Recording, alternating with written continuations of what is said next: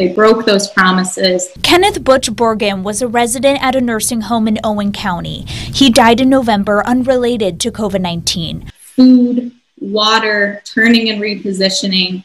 They failed to give those things to Butch, and it caused Butch's premature death. According to a complaint filed against the facility, Butch suffered from poor care, including malnutrition, a fractured nose, and pressure sores.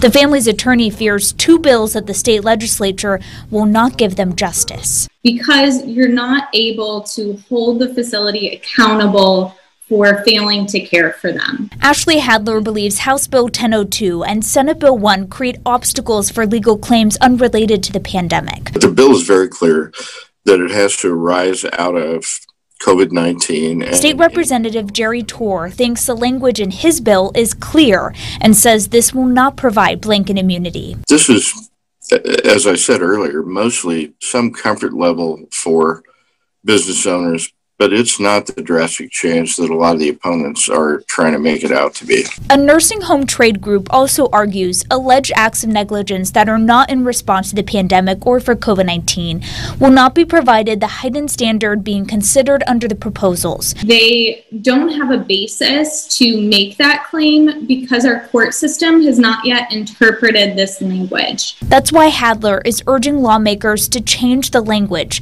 after several amendments already failed. Just very clearly tie it to claims for illness or death related to COVID-19. In Indianapolis, I'm Kelly Rinke, Fox 59 News.